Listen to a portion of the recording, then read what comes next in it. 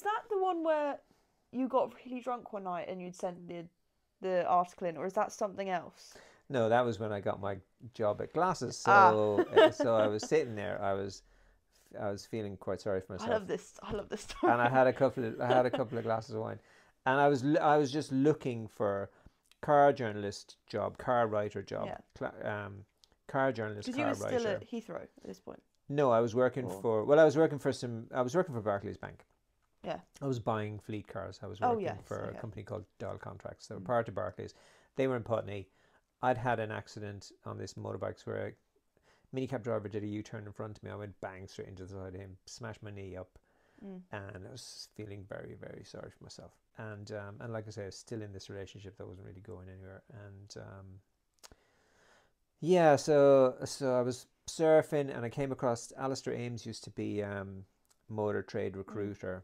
He probably still is, and they had this job for a glasses guide, and I looked at the salary and I just thought, there's no way I can afford to do this job, Mm. because I was making good money and I wanted to get out of this relationship and establish myself somewhere else.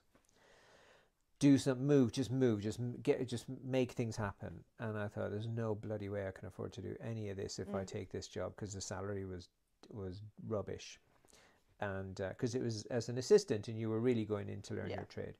And so at that moment you're trading off, like, I know I can get in there and it could be a stepping stone into writing about Mm. cars, and it's super interesting, and it was right in line with what I was interested in, because I was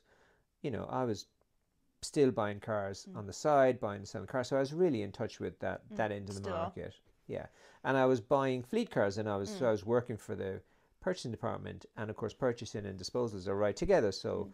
my boss at the time was Scottish guy. What was his name? Anyways, legend. Like, he was always at the bloody auctions, and so there was loads of that going on.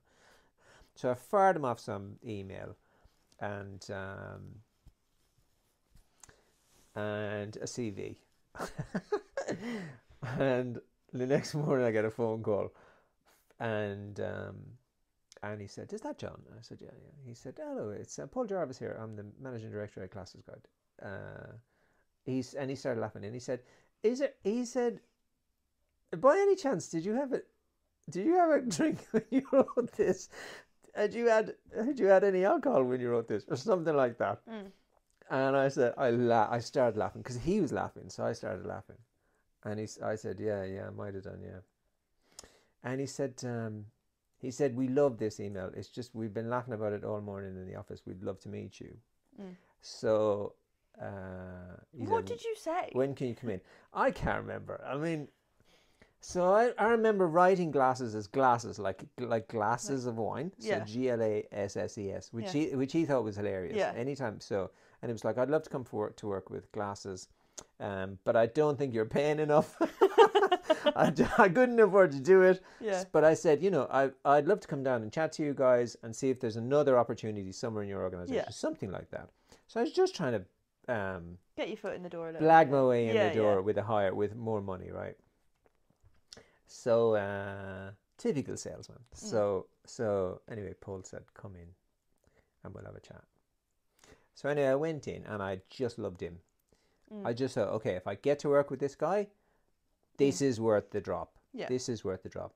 And he helped me out on the money, Mm. and he said, "I bet you're the kind of guy who just buys Auto Trader and reads it for fun." Mm. I remember you saying this to And me. I said, Mm. "Yeah, that's me. I'm Mm. that guy." And he said, "You're the guy we've been looking for."